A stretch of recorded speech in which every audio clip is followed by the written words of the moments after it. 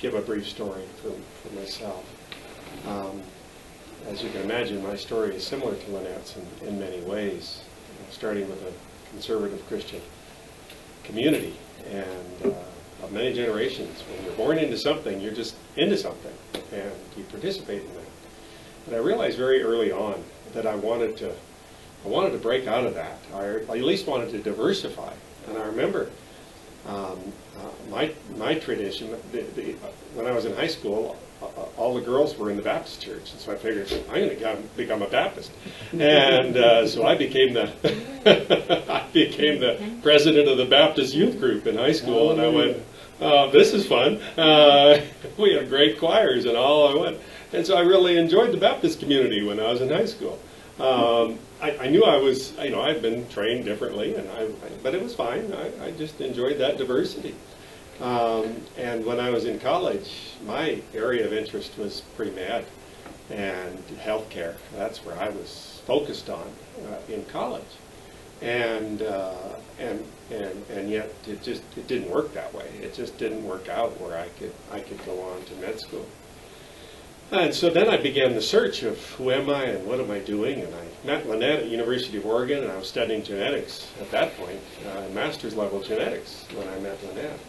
It's just continuing to try and hone this interest in healthcare that I had.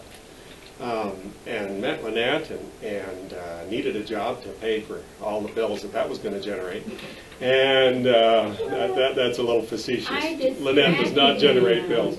And so went to work for the pharmaceutical industry and worked for them for a decade, working all the way up the ladder till I was responsible for University of Washington healthcare, med school. So I was fascinatingly in med school through a different door. And so while we were in Seattle, I had one of my gastroenterologists say, Bryan, you could do better. But appreciate what you're doing, but you could do better. And I went, okay, well, what would that be? And I had a fascinating interest in bioethics. And bioethics is the philosophy of healthcare.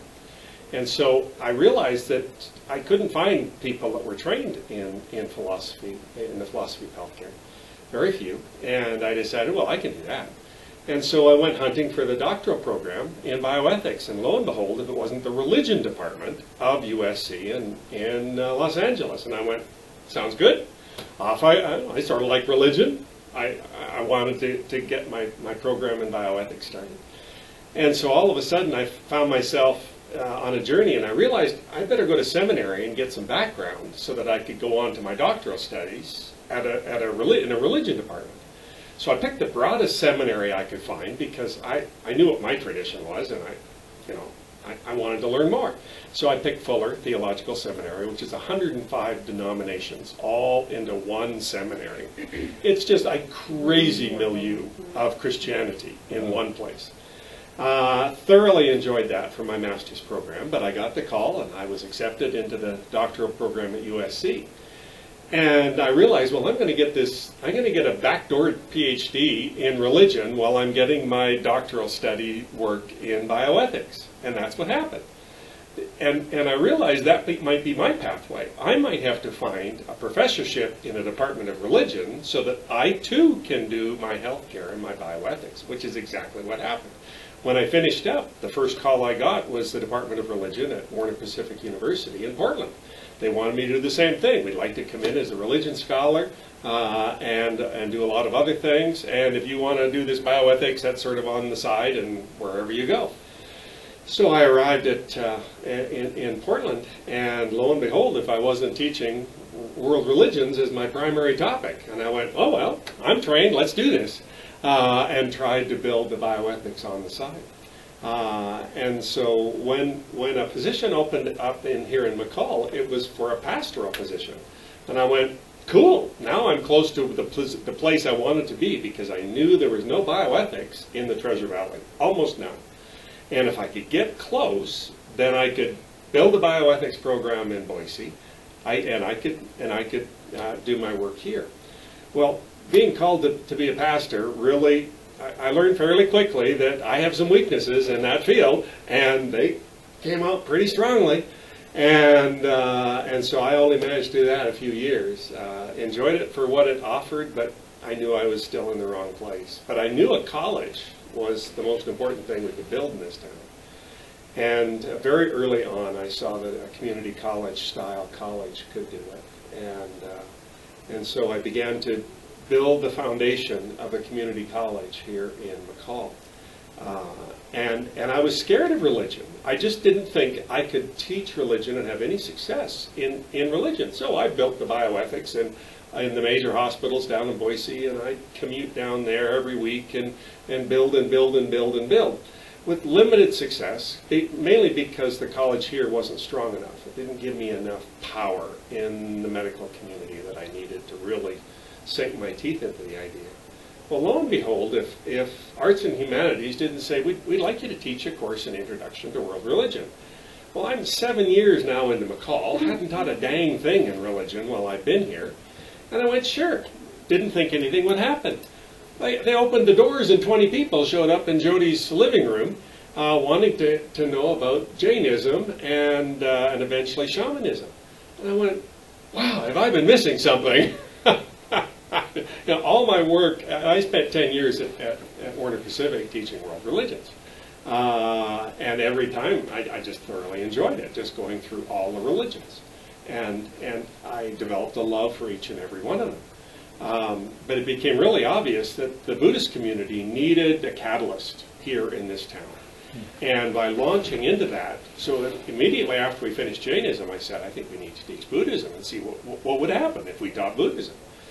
To another 20 people, totally different 20, showed up for that next session of Buddhism. And I went, we're on to something here. And so Jody and I said, we really need to begin trying to build a structure for this.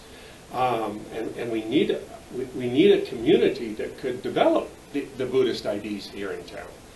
And so she said, well, she would work on it over the summer. And over the summer, it became really quite a challenge because it's McCall summer.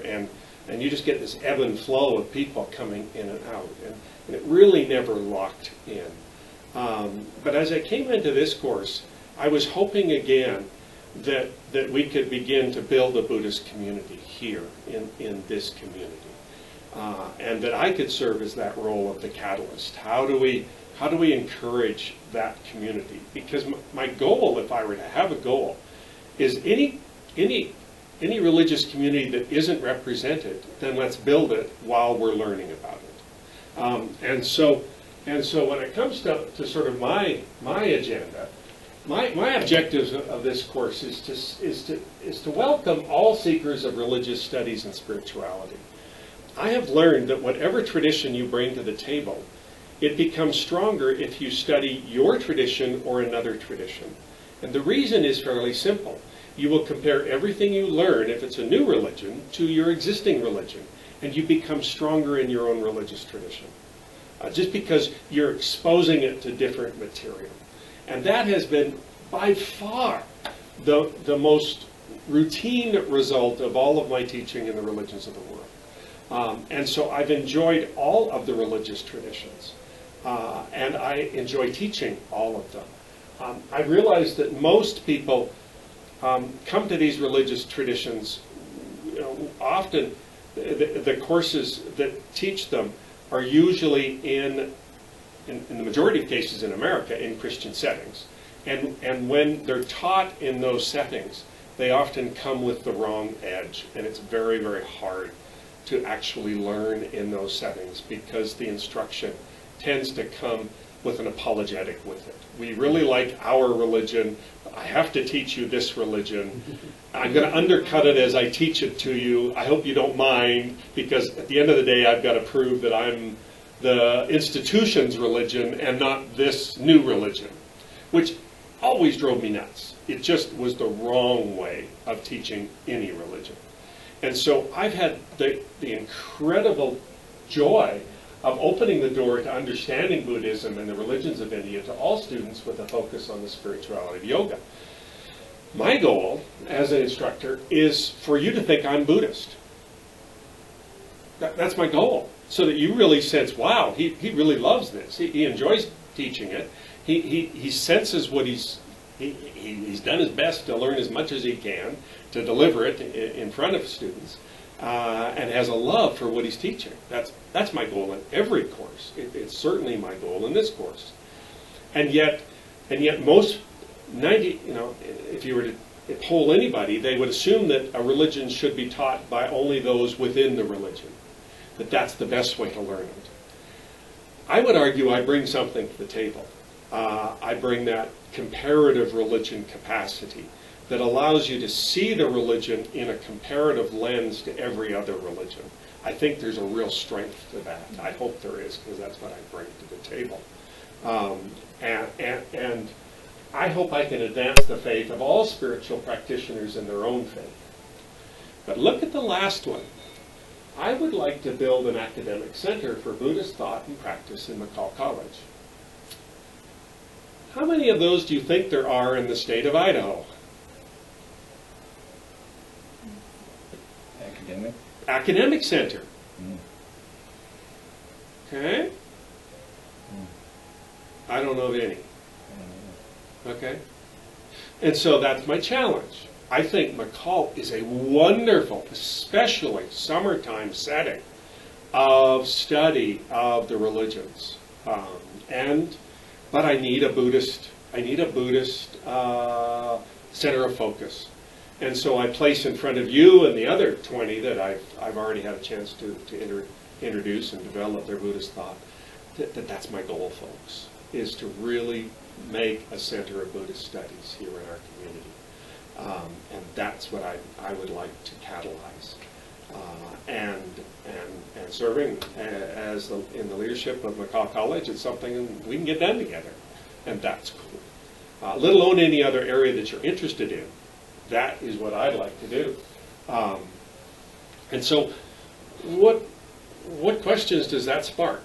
When I say it, we need a focused center of folks that are looking towards Buddhist thought as developmental, and if we could build a Sangha in this town, that would be wonderful. What do I do to help?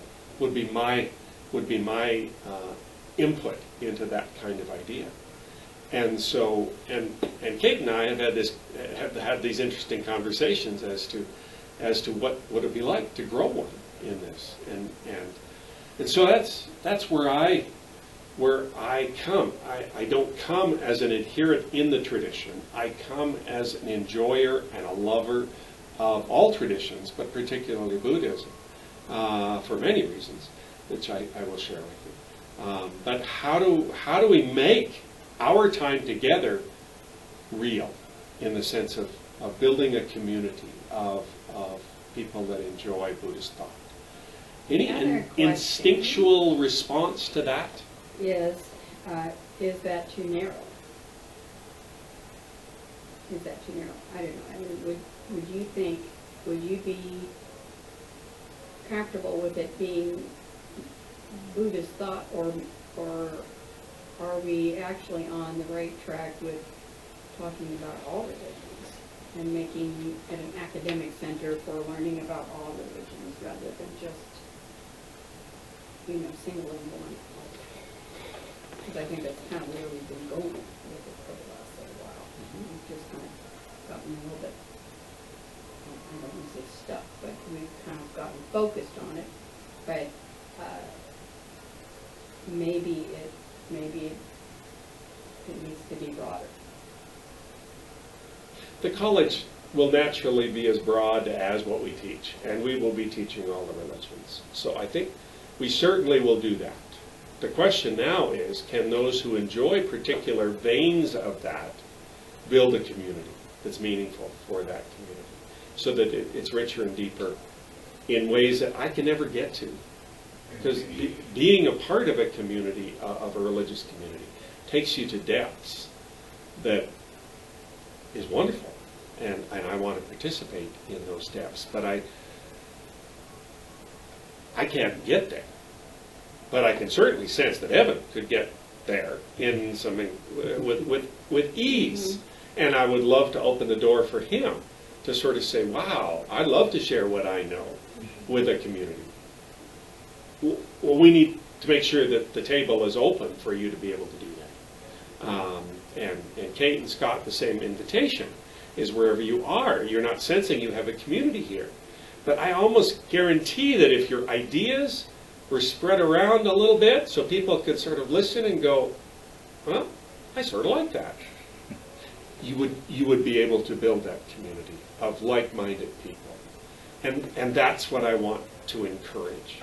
Is there a benchmark organization that you could say, I want to be like them, that's doing this somewhere? No. I can't imagine it. I'm just curious. It's a great thought. I spent my whole life doing things that I've never encountered anybody else that was as weird as I am.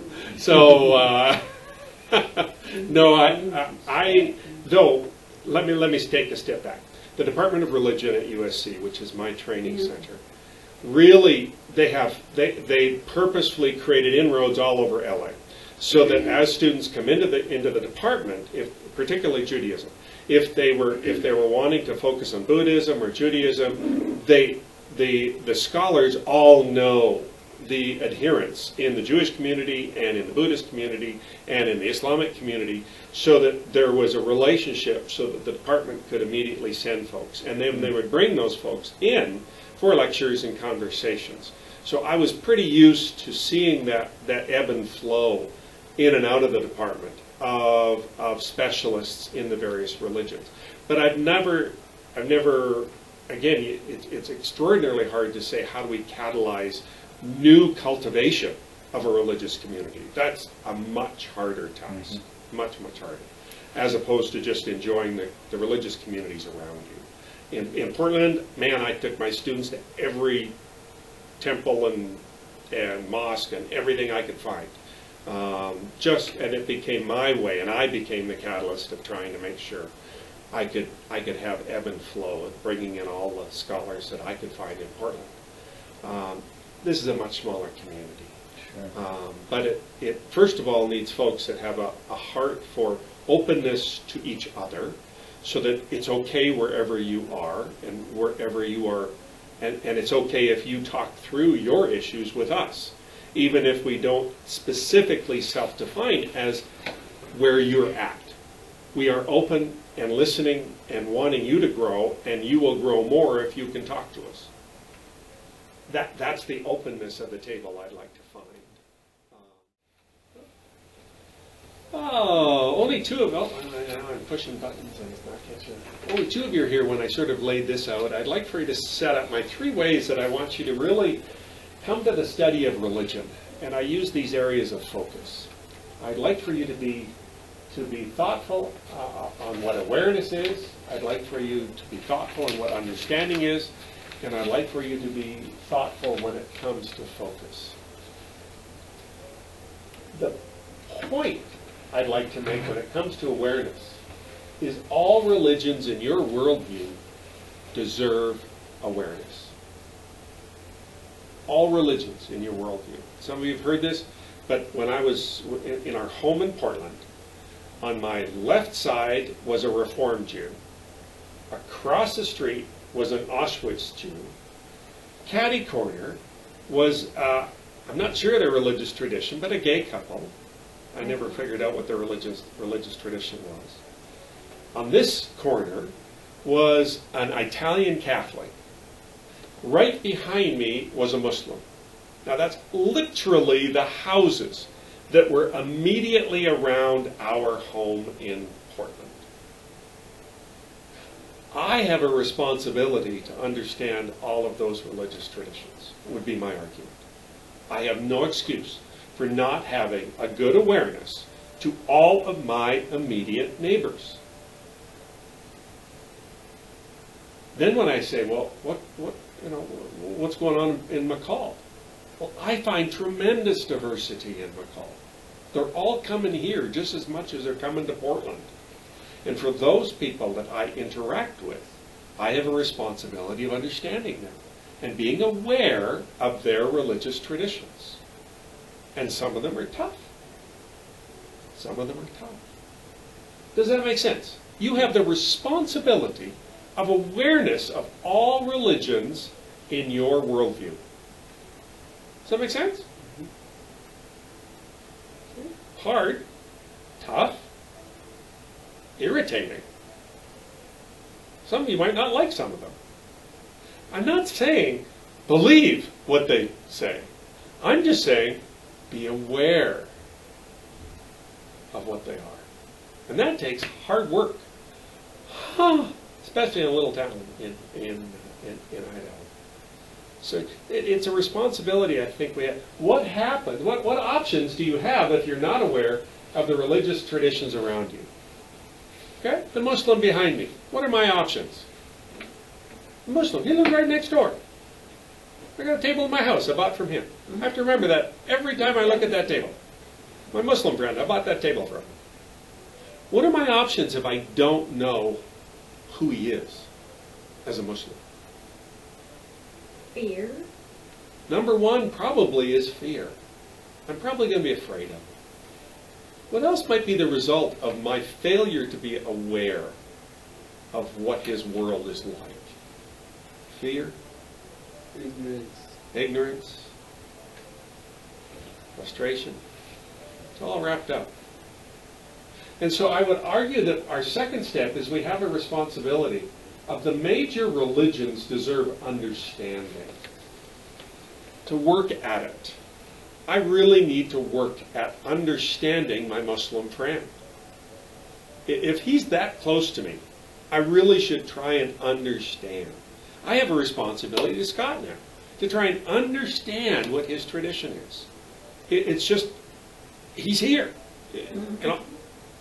I'm not sure I've done enough work in your field to really have a good conversation of what's happening. And so I think that's really important that I do that.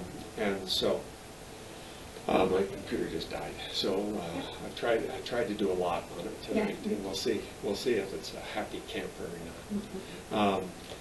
Okay, so I have an awareness of all religions in my worldview. I should have an understanding of all major religions. Again, there's minor religions that it'd be tough, but I think I have a responsibility for all the major religions around me. But my third point is to bring focus on one area of interest. Bring focus on that. Now, when I say that, we live in a culture, and our Buddhist monk made this exact move. If you're going to live the Buddhist, you should only live the Buddhist lifestyle and dedicate yourself to Buddhism. Well, I've heard that most of my life in Christianity, that if you're gonna, you've got to be a Christian. If you're not a Christian, and then they lay out this list of bad things that's going to happen if you're not a Christian. And so religions have this capacity of saying, you need to focus on us, but when you focus on us, you can only focus on us, and we're it, and nobody else can be in the playing field. I vastly prefer that if we thought about religion as we think about healthcare. I have a primary specialist that takes care of me most of the time. I enjoy the work of that primary specialist, but once in a while, I need the work of a specialist, and I go over to the specialist and I get some help in cardiology, or I get some help in gastroenterology or in neurology. They can help me in specific ways. So I am usually focused on my primary care physician and working together to create health in my life. But once in a while, I've got to go find a specialist. I would argue we should deal with religions that way. We should have our own primary focus, but we should have a good enough awareness of the religions around us so that if you sort of knew this new Lutheran community, there's a really interesting Lutheran pastor that everybody in the Lutheran church is talking about. And it's sort of my responsibility to at some point wander in there, meet the guy, and figure out what his take on life is, so at some point I can enjoy him and what he has to offer. Just like I need to get to know Evan better, because I think he has a whole lot of things that I can learn from him. And I don't know of anybody else in my orbit that could teach me some things in meditation that I think you could teach me. So it's my responsibility to come to a specialist and learn about meditation, because my tradition is horrible on meditation. Just flat out horrible. They haven't got a clue what meditation is. So if I know that my tradition has a weakness in a field that you've got a strength, and I know it's not going to, the only thing it's going to do is make me healthier in my own spiritual life, aren't I a fool if I just stay with my primary care religion specialist and I say, I got a specialist over here that could teach me something helpful, then I'm going to ignore him because, not interested. And so you bring a different perspective to that. So anyway, give me a response there. What do you think of the healthcare form of religious understanding instead of the what I call serial? Well, let me make it up. Most people have to assume let me see if I can remember a bit of your tradition. I was a Catholic, and then I wasn't a Catholic. I was a Methodist, then I wasn't a Methodist. I was a... Who was your third one? Do you see how we tend to sort of be these on and off switches when it comes to religion? I would argue you're still a Catholic, you're still a Methodist, and you're now a Buddhist. I think that's who you are. I'd like for you to own that and enjoy your original Catholic heritage, your Methodist involvement, your now Buddhist engagement. That's who you are, just like your fingerprints. You can't turn those switches off and say, I'm not a Catholic anymore. Yeah, you are. And it's contributed in some wonderful ways into your life, even if you now choose not to be. How's that sound, folks? Does that sound too weird in our religious culture that we could never get there? That everyone would beat the crap out of us because you're not them? Response, please. I think that a lot of it comes down to just like labels, or people want to have a neat package to put you into, but that's why I always feel like I'm non-sectarian, because it's just, there's a lot of beliefs that I have, But one argument that I hear is, there's many paths up a mountain, but at some point you got to choose one path and stay on it to get to the top. If you keep just circumambulating the mountain, and going from path to path to path, you're never going to get to the top or whatever. But, and I see some value to that, but I think that's kind of what you're saying. Have your primary, religion or healthcare practitioner who you go to most of the time, and be open to, taking different trails. That's a good analogy. Are you okay with that? Oh, yeah. Good analogy. What about when you just go up the mountain? Like you don't take a trail, you don't think about it. Right? You just go Just up. bushwhack. No, you just literally take what feels right to you. Like you just, I'm really into hiking, and I actually can speak from experience, like I prefer to not go on the designated trail. Like I take game trails, and sometimes I see something cool and wander off. I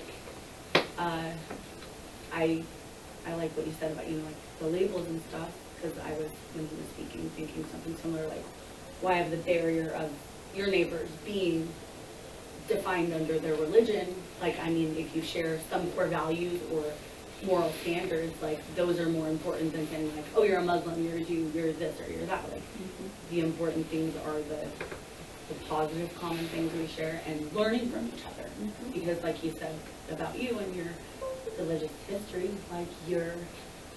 you've gone through all these religions, but I'm sure the best way I can assimilate it is that there's things you've held on to, I'm sure, from each of those experiences that are still important to who you are now. I really like that. But not having barriers is important to me personally, or not having labels at all. Just being completely non-judgmental in any way, shape, or form. Not having preconceived notions is very important to me personally. I don't know. I think one of the things that I have discovered over studying art, over the years, and studying under different teachers. And there are some teachers that will say, learn what you can from anybody that's better than you are, okay, that knows something more than you know. Learn from that person. And then there's another pathway. I have one teacher who insists that you all paint in a specific way, and it's all Rembrandt, and it is a specific way. And if you don't paint like he says and make it look exactly like he makes it, even though it's brilliant, then you are nothing. And you are not a good artist unless you don't end up emulating this particular master. And he's very, very good. But who needs it? You know, you realize that, no, the idea of being able to find somebody who knows more than you do, and it doesn't have to be, and then find another person that knows more than you do, and find somebody that knows more than you, and learn from that it's a different concept than this one dude that says, we will do it this way, and follow me for 6 years, and then you'll have this method down. It's a different pathway altogether. To say, well, I'm going to learn as much as I can, and then choose how I'm going to make my art. I'm going to take what I learned from all these different wonderful people and say, I like this. And then I create my own thinking from it. It's kind of weird, but... Okay, so I just wanted to let you know my objectives, and so that final one is focus on at least one religion, and I'm not saying for the rest of your life, I'm just saying tonight, we're focusing on Buddhism. Okay? That's where we're focusing right now. Now, tomorrow is another day. You get to make different decisions. But tonight, let's focus on one religion and learn what that religion can mean to us. And that deserves your focus. And so when we look at Buddhism in the good life, Buddhism has some extraordinarily different images. And as you look at these two images, what can you learn from them?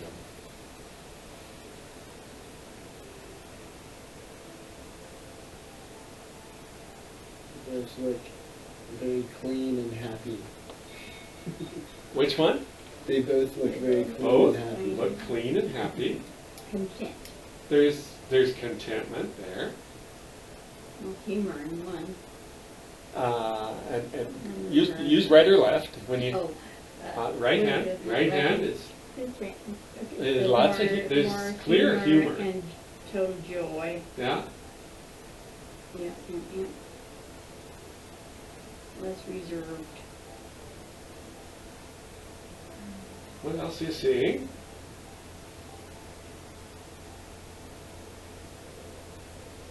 Our emphasis on the spirituality of yoga. What are you seeing? Posture on the left. Pardon? The posture on the left. Posture on the left is pretty classic yoga posture. Mm-hmm. Concentration. And seeing some concentration. Okay. What are you seeing on the right from a posture point of view? Pretty relaxed. Pretty relaxed there. Pretty relaxed, yeah. Not your classic posture. Different. Which one do you see more in the public? This one is the one you see more often in the public. Who is it? Which one or both? Right. The one on the right is the Buddha. The Buddha. Okay. We consider Who's this one on the left? Siddhartha. Gautama the Buddha. Okay. Did you think that that was Siddhartha, Gautama the Buddha? I didn't know. Didn't know. No. Okay. But because we see this one most often in public, we think that this is the Buddha, Siddhartha, Gautama, the Buddha. What's really interesting is there was a Chan monk named Chitsu, or Oichi, from Fenghua, in what is now the province of Zhejiang. Chitsu was an eccentric but much loved character who worked small wonders such as predicting the weather. Chinese history assigned the date of 907 CE to Chitsu's life, which means he lived considerably later than the historical Buddha, Sukiyama. According to tradition, just before Chitsu died, he revealed himself as an incarnation of the Buddha, and was named in the Tripitaka of Buddhas in future ages. And so this we often call this the happy Buddha or the fat Buddha, is actually 1,500 years after Siddhartha, the Buddha. And look at, and as far as what it takes to attain this look, he's also called the fat Buddha. And if you think of the Buddha's life, he would have had almost no opportunity of getting fat. He just wouldn't have had a chance of being, as we discover his life, we will discover he lived as an ascetic. And so as an ascetic lifestyle, it's virtually impossible for him to be fat. And yet, this is and literally I walked into the temple in Portland, and this is the one I was talking to our monk friend about. And this was the representation in the main hall of the Buddhist temple. And I'm going, okay. And so then he lived 1,500 years after the Buddha, but called himself a Buddha and was a very good character, a very happy person, brought a lot of good to his community, and was a clearly good Buddha. But he wasn't this Buddha. Now that tells us a whole lot about Buddhism just in one go. What's it tell about a Buddhist tradition that just doesn't matter if this is the statuary in its temple, or if it looks like this, which is probably a closer representation of the Buddha that we'll be studying more in the historical context. But what's that tell us about Buddhism? That goes with our conversation here tonight. I think one of the biggest things is they don't necessarily be like, we have a God and we have a son of God so much, where the one figure, there's the historical Buddha, but even he was well known for saying, like, there's been countless Buddhas before me and there'll be countless Buddhas after me. And the Buddha, finding the Buddha within is a big concept, whereas in a lot of other religions there's Muhammad, or there's Jesus, or there's the Son of God, I don't want to be rude, but it kind of reminds me just a little bit of our concept of Saint Nicholas. Okay, so Right? So Saint Nicholas was a monk, or was he a priest? Saint was in memory of that. Yeah. Anybody can Anyway, Google this. he wore, evidently, Wiki they this. were one of those guys. But in the beginning, when you see the beginning of what St. Nicholas looked like, he was not an overeater. He was a skinny guy who just happened to have a concept of giving and taking care of children. And then as time progressed, we ended up with the Fat Buddha and Santa Claus. Okay, Interesting. the same kind of concept where all of So a sudden that the we like stories that better. adjust The stories adjust. to fit the context. Even though there was a real St. Nicholas. And yet we have all these people that dress up as Santa Claus, and we don't say, oh, you're a bunch of fakers. It's just something we enjoy, that particular. So bounce off of Evan's comments, or bounce off of how mythic representations adjust over the years, that and of what Lynette was focusing on, or take a new path. Ashley? I have a question, like if anyone in the room knows, like, because I don't know right now, and I probably could do some research on my own. Are there many Buddhas at one time, like at any given time, or is there just like specifically the one incarnation of the Buddha at a time. Do you want to try that one? I think so, yeah. I don't think there's anything where there's like, oh, there's this Buddha of this age. It's like everybody has Buddha nature within it, Okay. I think is the concept. So all people have the possibility of being the Buddha within them. And so that becomes a fundamental way of encouraging yourself, of seeing what's within you.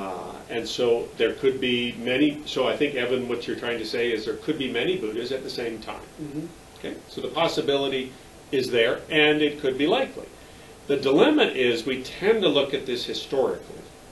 And even your comment about the Buddha, there were many Buddhas before me, there will be many Buddhas after me, gives us almost that inkling that there was just one at that point in time that we should focus on. Mm-hmm. And so those of us with the historical understandings that we in America tend to bring to the conversation tend to think linearly. But there's nothing to minimize that. But there are, if you were to watch The Little Buddha, anybody seen the movie The Little Buddha? From that, you get a sense of a linear progression of ensoulment. I shouldn't use ensoulment in Buddhist language. In no soul, or in the rebirth migration of the, give me the better word. Coming out of Hinduism, you tend to want to use all the Hindu terms. Incarnation. Incarnation, thank you. So that the incarnation of the Lama, the little Buddha story, is really that the Lama has died and they're searching for the new incarnation, and they're searching the world for that incarnation, and so you get that sense of linearity that comes just from telling a story. But I don't think, again, that should minimize the possibilities. There could be many Buddhas at any given time. But the story, when told, tends to be linearly of one individual to another individual to a new individual. And so you sort of live in that challenge. It's a really good question. Yeah. You say the word the Buddha, you don't say a Buddha. You know. That's right. And so we do use a definite article when it comes to the Buddha, which indicates that into a conversation like this, we are going to bring a historical precision to our language, that there was one that will become our anchor point. When we say the Buddha, people will typically respond by saying, oh, you mean Siddhartha, lived about 500 BC. Yeah, not lived at 1080, and so CE, if you want to use that language. And so great conversation. Okay, I was wondering if they purposely posed him in a non-yoga fashion, or am I wrong that there is a yoga position that this would be acceptable for? I got a clue on that one. I don't think I've ever seen a yoga pose. Yeah, so I'm just, you guys are my experts on yoga. I've never seen this as an official yoga pose. Yeah. Okay? So I was fascinated that they posed him like this. Whereas now when we come back to this, you're always seeing the Buddha, or often in a yoga pose, unless it's his death stance. And then you see pictures of him reclined on the bench, and he's sort of in a death posture, or a dying posture. But the vast majority of times when you see a representation of the Buddha, it's in a yoga posture, right? So what's that tell you about yoga and Buddhism? He was a yogi. He was a yogi. That's right. What's a yogi mean? A yoga practitioner. A yoga practitioner. You can assume that the Buddha would be in the ancient lineage of a yogi or a yoga practitioner in the way that he lived his life. So that yoga has a wonderful connection to Buddhism, and they interact in a wonderful way. And this picture defines that nicely. And this picture doesn't do a very good job of it. Though I think most of the happy Buddhas or fat Buddhas that I see, they are in a yoga posture. Are they not? Does anybody have a fat Buddha in their house that they use? Is it in a yoga posture or is it in this monkey one? The little fat guys. Yeah. A little cabinet bathroom. Right. And this is gonna sound terrible, but I bought this pack of beer one time quite a while back, and I've been intending to turn it into some form of art. They're like these green bottles that are a happy I've seen those before. Those are good. and I've been sitting around for a long time, like intending to turn it into a project. Actually, I got asked this morning at breakfast. You make good incense holders. At breakfast, what are you gonna do with those? And I was like, just selling for good. I've really liked that thought for a long time. Okay. Could be wrong. So I don't, and now the other thing that I was struggling with our happy Buddha is the hand signals. Whenever you see Buddhism, you'll see hand signals. Okay? Now, do you know how to interpret those yet? I'm not going to interpret them for you. Okay? Let's work them. It's going to be this. This is going to mean something. And it's going to be this. This is going to mean something. Okay? So I just want to cue you that we're going to have to learn the hand signals of Buddhism. Okay? Is that ring finger or is that? So this is, no, I don't think, Middle. oh, is it? Does it matter which hand? This one is second finger, this one is first finger, is that correct? Yeah. Unless, Got it, we keep it. okay, so, Your left hand down. Right okay, hand so up. I want you to see that tonight, though we're not going to solve the problem. It means something. What's it mean? And why was that going to be important? That you understand the hand signals. There, it's like this. Why is it important that you can see the hand signals? Why is that important that you can read it?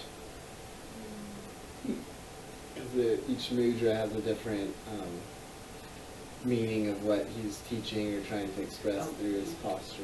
His posture is teaching you something. His hands are teaching you something. There's so many things that it's teaching you. Look at this, and then look at this. Oh, earlobes. Okay? Look at those. Those are identical. Okay? Now what's that trying to teach you? Because it's very different. It's unique, whatever it is. What that's trying to teach you. Can you see that now? Okay. What are you sitting on? What's that trying to teach you? What's the clothing trying to teach you? What's the hairstyle trying to teach you? As you look at it, realize how little you know about whatever is they're trying to teach. But if you go into any Buddhist temple, you're probably going to see a representation like this. And yet you're going to miss a boatload if you don't work the symbolism of whatever's happening in front of you. This, prosperity, good life, yahoo, I want it in my bathroom because I'll feel good if I have a happy Buddha in my bathroom. Every time I go in my son's business, print shop McCall, he's got a happy Buddha sitting right on his counter. I think I know how much Buddhism he knows too.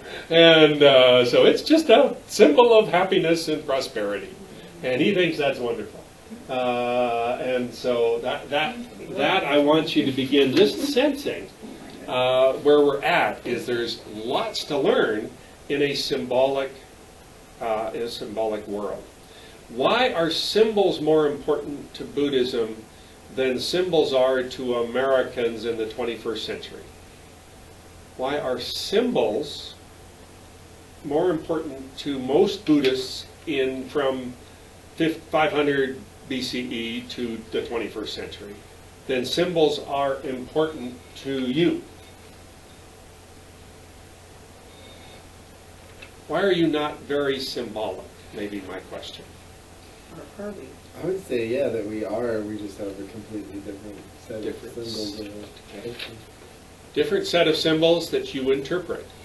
Let's test that. All of you have different clothing on. I would argue you're all trying to tell me something by the clothing you have on. Look at each other now. Here's my shirt. Would you agree you're trying to tell me something by what you're wearing? Ashley doesn't think so. I literally just throw on clothes. Okay, but Okay. No thought in Ashley. Whatever she's wearing, we cannot attach it to her identity. Well, yeah, in a way. I mean, Can we? You're Okay. That's truthful. You're Like, bow there's, high like me. but I just, like, I don't have a set, like, style. Okay. It's like, Okay. So just think of yourself. That you have represented yourself as who you are. You've purposefully done something today. When you left the house wearing what you're wearing, and you're trying to communicate to everybody else around you. I'm just trying to prove Evan's point here. We are all highly symbolic. We just have a different symbol set. Okay? I mean, everything I've got on has a purpose today. And I could have worn totally different everything else, everything that I'm wearing. But I had a point I was trying to make with everything I put on. I would argue we all do that every day. We do that with the things that symbolize who we are, why we did this. Whatever we have here, whatever the length of our hair is, whatever the shortness or non-entity of hair. We're all trying to say something with every move that we've made our entire life. We are highly symbolic. I assume whenever anybody comes past me at Albertsons, they're trying to tell me something first. And they haven't said a word yet. That they're teaching me something about who they are. And then I try and connect with whatever I see and say something with whatever. Because if you come in with any sports symbol, I probably know it.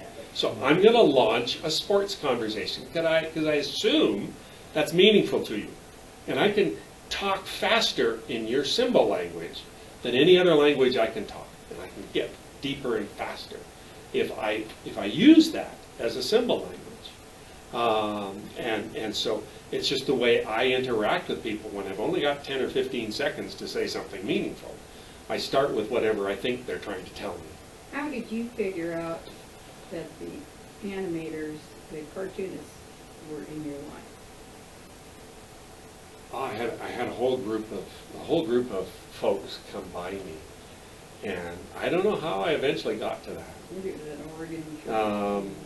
I'm sure one of them had a symbol on a shirt that took me there, and all of a sudden they were clearly together. They were, I just do this with a group of folks. I try and sort out what's happening in town and what people. And here we had world-class animators that were meeting here in McCall, and the lead person I was talking to just started throwing out the names of all the Academy Awards that had been won and all the animation projects this team of about 8 or 10 people had done, and it was a world-class group of folks. And it was a wonderful conversation that if you can sort out symbols of people, you can go a long ways with them. Okay, so we're going to think about symbolism because that's the richness and the depth of any religion, is how does it represent its symbols and present its symbols. And each religious tradition has a different symbol set. But the beauty of Buddhism is it comes from a non-literate society. Buddhism comes from a non-literate society. So it's going to be speaking in non-literate ways. And so the reason that you're going to see, or one of the reasons you're going to see symbols every time you go into a Buddhist temple, is because most people, through most of history, have been non-literate. So they can't read the Buddha.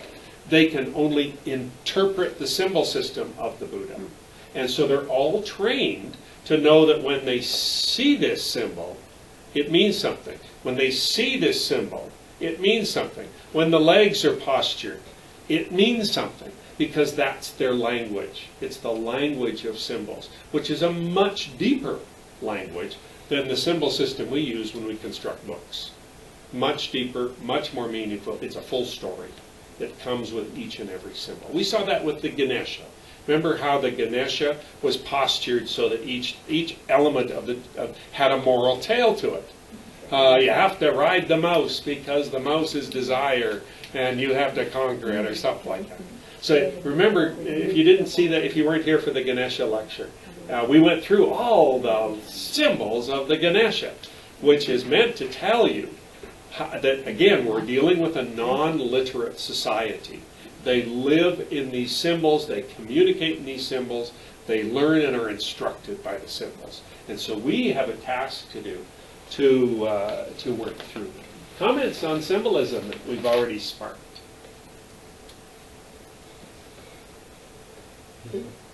Interesting. Challenging? There's a great challenge there, is to learn the symbol system of Buddhism. Okay. And so modern Buddhism in Asia presents this picture. What is going to be incredibly striking, and so the Theravada Buddhism that Evan was talking about is particularly Southeast Asia, here, Sri Lanka, centering in Burma and Thailand, and Laos. Mahayana, particularly dominated by the seacoast of China and Vietnam because of the Chinese influence in Vietnam. Very much so in Japan and Korea. So Mahayana Buddhism, another sect of Buddhism. And I'm going to say this, Vajrayana, but Vajrayana? Vajr, the J means a Vajrayana.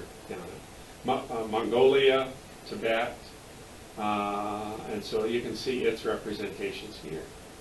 And so there's modern Buddhism in Asia today. Right now, that's what Buddhism looks like in Asia. What's so striking about that? What about India? Yeah, what about India? How much Buddhism is in India? Not much. I would suspect there's more than what the map is showing. Okay, but it would probably be in... It's a mostly Hindu. Okay, and so... Muslim culture. And what did we discover about Hinduism in India? And an Indian, and being a Hindu and an Indian? There's thousands of different kinds. Yeah, there's just thousands of different kinds. And there's a political connection. If you're an Indian, you're a Hindu. If you're a Hindu, you're an Indian. There's a political connection which necessitates pressure against any other religion. We'll discover that Christianity is very localized. We'll discover that Islam is very localized in Pakistan and over here in the name was just escaping. As far as a political country that was defined to be Muslim. And so again, Hinduism really pressures every other religion. And so you'll see that. What's that little dot over there? This one? Yeah, that. I don't know. Kalmayaha is what it says. Don't know. It's part of Russia. It looks like an enclave of Russia here. Russia's reaching down here. So I don't know. Okay, but I think that's the point. Is we're talking about religions of India, and there's precious not very many, except right here again the story of the Buddha is coming out of the kingdom in Nepal, and in the northern parts of India is where the story is going to be set. But the story never migrated this way, except in enclaves, and those wouldn't be strong enough to sort of give us too many dots. But it primarily went north and east. And so the story of Buddhism is a story of migration in this direction, not in this direction.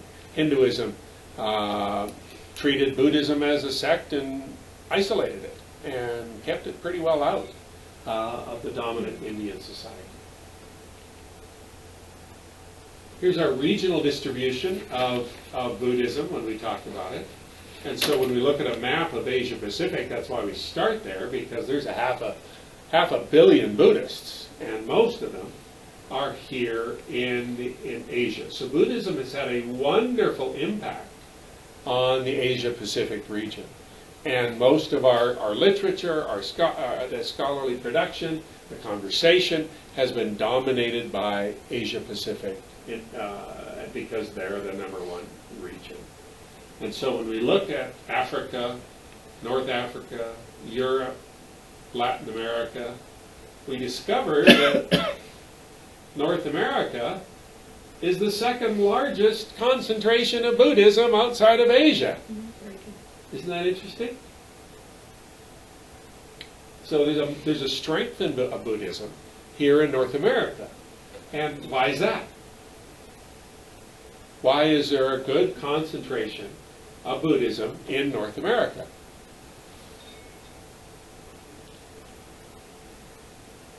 Well, it's a big continent, and we have a lot of people that have migrated from other parts of the world, and we have a lot of freedom of religion here. Mm-hmm. And who's it fair to say brought the religion with them when they migrated? A lot of Chinese and Japanese people. We're going to assume that our Chinese and Japanese populations are going to be Buddhists. Why? Because that's the dominant context that they're coming from. They're probably going to bring their traditions with them. And so if you go to Buddhist temples, what kind of Buddhist temples will you find in North America? Usually 3 different kinds. Which ones have you seen? You'll see Chinese Buddhist temples, you'll see Japanese Buddhist temples, and you'll see Tibetan Buddhist temples. Okay? Why? Because that's the dominant culture of folks that have migrated to America, brought it with them. And that has given us our concentrations of Buddhist practices in North America. Does that make sense? Mm-hmm. Okay. So, Buddhism in Boise. Well, I think I can make this just a bit sharper. Okay, that's if you Google Buddhism in Boise. It's still not as good. I could find 3, and I don't know them well enough to break them down. So that I don't know if they're Chinese, Japanese, Tibetan, or just a good old American garden variety, which sort of mixes them all up. And so, anybody want to try the Vietnamese saying for their community? We learned that Vietnam is strongly Buddhist, coming in from the Chinese root. Okay, so there's a Vietnamese. I would assume that's a derived Chinese Buddhism, but I could be wrong. The Vietnamese Buddhism might be different than Chinese Buddhism. Don't know. So I hope I can visit that Buddhist temple. We have a group called the Compassion and Insight Center, the heart of the Dharma. And, you know, with that as the dominant picture, I figure we probably got a pretty strong American Buddhist influence in that group. Don't know, but that would be my instinct. With that would be an American presentation of Buddhism. And then we have the Boise Institute for Buddhist Studies. Okay. And again, I mean, when you use Theravada, Mahayana as you're defining sects of Buddhism, I don't know which one's which, or if they've mixed them all up. I don't see anything specifically Tibetan. I don't see. So I just don't get a lot of distinction when I just read their names. If I were to bring up the same page of Buddhism in Portland, you'd clearly know you've got Chinese, Japanese, and Tibetan. You just know that just from the way they present themselves in the telephone book. I'm not getting that here in Boise. When I've seen this in other religious traditions, particularly in Islam, and so the mosque in Boise is a collection of the various strains of Islam. They're just collecting together as many Muslims as they can to make a mosque. We've only got one, and so they begin collecting these up. So you can imagine the struggles as they try and communicate with each other between Shia or Sunni or all the various strains of Islam that can create real struggles in everywhere else in the world. But in Boise, they sort of do what they can do. I'm wondering if the same thing is happening here. So if anybody would like to do some research, there's some wonderful research just right here in Boise to figure out, well, we've got Buddhist studies, but we have strains of Buddhism that they concentrate on. Be interesting to know that. Or it might not. Okay. Okay, we'll finish on this with this slide. So we spent a lot of time, 5 weeks, working on Hinduism. This is what Buddhism is not. The parts that it rejects of Hinduism. So it's going to reject the idea of the eternal Brahman and the Atman. Okay? Now, we need to remember the Brahman is, and there was lots of derivations of the word Brahman, is a designation for the one, the real, the ground of the universe. And so Buddhism is going to reject that. It's going to reject the Atman, that's that true self that's identical with the Brahman. So it's going to reject the Brahman, and it's going to reject that true self. And in the way that it's going to reject it that might be helpful to Americans is ensoulment doctrine. You could find a lot of comfort in ensoulment. Your soul is what is the Atman within Hinduism. But in Buddhism, they're going to be very clear. They're going to flip that, and they're going to say no soul, no self, no soul. So they're going to flip off of the ensoulment language that we sort of were dabbling around with Hindu doctrine, and they're going to purposefully, in language, going to invert it. And so we're going to see that within Buddhism. And so the way out of samsara, again, the knowledge that you can glean is what's going to be rejected. And that knowledge is knowing the real Atman, thus knowing the Brahman, means moksha, the liberation cycle, caused by ignorance, desire, and karma. And it's this path of knowledge that they're going to reject. They're going to agree with ignorance, desire, and karma being a problem. So we're gonna get agreement there that's causing you religious and spiritual disharmony. And if we can, but the ignorance that they're going to be chasing with the path of knowledge in Buddhist language is the wrong body of knowledge. So we're not going to go down the Vedic scriptures. We're not going to chase the Vedic scriptures that we're reading. That's not where we're going to go with Buddhism. Buddhism is going to have a different body of scriptures that it's going to be looking at. Buddhism is going to reject what Kate didn't like very much, and that was the caste system. Okay? Yahoo, right? Kate's happy. Caste system is going in the tank in Buddhism. And so we'll have to figure out how they deal with issues. Particularly, how do they deal with women? Because the fundamental starting place of the caste system really is the distinction between male and female. So how is Buddhism going to deal with that? Are they going to reach into that issue better than we saw in Hinduism? One just a great story today. I got 2 minutes. And the importance of worshiping the gods. They become an empty theistic religion. Now, why did I phrase it that way? How could I have phrased it? They become an empty theistic religion. Instead of saying atheistic religion. Yeah. Okay? For God, there's just a lack of one. Okay, so this is a Williams. I've never seen anybody use that phrase. It's just my way of communicating, because I've seen everybody say Buddhism is an atheistic religion, and I go, whoa, this is not working for me, because the way atheists are perceived in America is not what Buddhism is. And so if you use the language of atheism, you are going to arrive in the wrong place of what Buddhism is. They are an empty theistic, simply they don't want to spend any time talking about it. They just empty the religion of theistic conversation. It isn't that they are against the god or gods, they just don't want to go there. And so that's why I just say they're emptying the theistic language out of the religious. And that also gives me a door as to how come every time, what's my question, how come every time I've gone into a Buddhist temple, I get another God staring at me. And I'm going, where did the God come from? This is supposed to be an atheistic religion.